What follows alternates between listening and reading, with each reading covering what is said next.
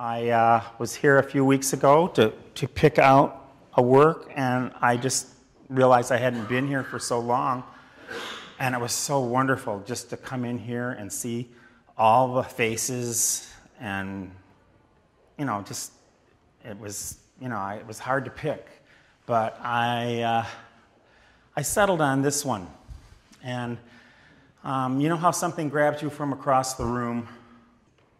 I see this painting as a woman, and I know that he painted it by himself, or looking at himself in the mirror, and was trying to project a pose.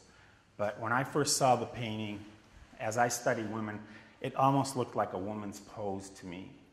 And notwithstanding the composition of the cello and the music and the chair, it's very dark. There's a lot of paint, maybe a lot of varnish on it. I thought, to make it a little different, that I would do some sketches of this painting.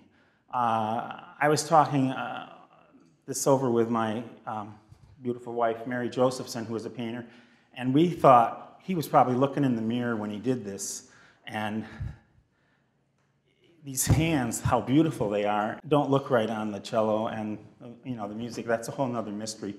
So what I was really attracted to was the head and the hands, and when I paint, that's what they are. So I did some sketches, and I'm going to show them to you.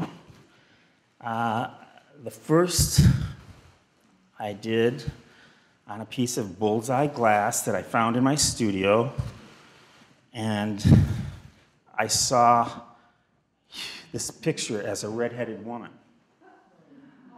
And now I paint from the reverse. I paint on this side of the glass. And it was this look, the looking up, almost like a woman looks when they're looking at you. And I related to that, but I wasn't satisfied with this. So I found this piece of curved screen glass, which is sort of a kind of glass that's on a TV screen or a computer screen. So it's not clear. It's opaque a little bit. And this one was my favorite. But of course, it's hard if you don't do this every day. It's that look, only the person is looking the other way, because it's painted in reverse. When I saw this picture, I didn't see Courbet. I didn't see what he was trying to do. All I saw was this beautiful woman, and it made me want to paint a woman with that pose and that face. And so I did.